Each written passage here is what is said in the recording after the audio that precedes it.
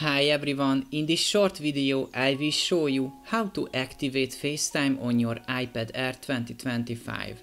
Open the Settings app on your iPad. Now tap on Apps. Scroll down and look for FaceTime. Tap on FaceTime to open its settings. Toggle the switch at the top to turn on FaceTime.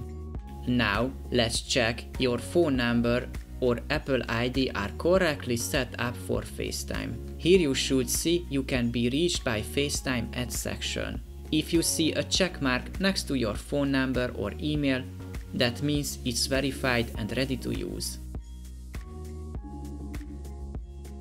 That's it, we are done. At the end of my video, let me ask you a small favor. As you can see, most of my viewers are not subscribed. If you find my video helpful, please take a second to give a like and click on the subscribe button to help my videos reach more people. Thank you and see you in the next one.